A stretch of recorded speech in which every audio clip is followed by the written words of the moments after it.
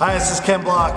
I'm here to tell you about my best, worst gift story. So the worst, best, worst gift I've ever gotten was from an old business partner of mine, and he brought me back marlin made out of glass from Italy. And although it is quite beautiful, it ended up in my closet for about 15 years and finally was given away as a white elephant gift recently.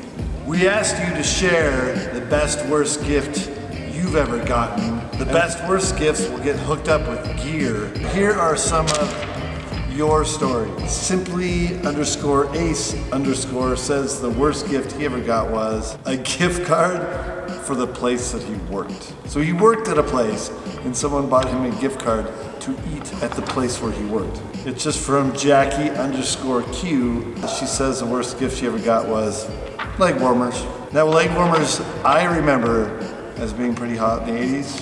It's not the 80s. So you're getting hooked up with a Hoonigan gift pack. Now go to bestworstgift.com to tell your story.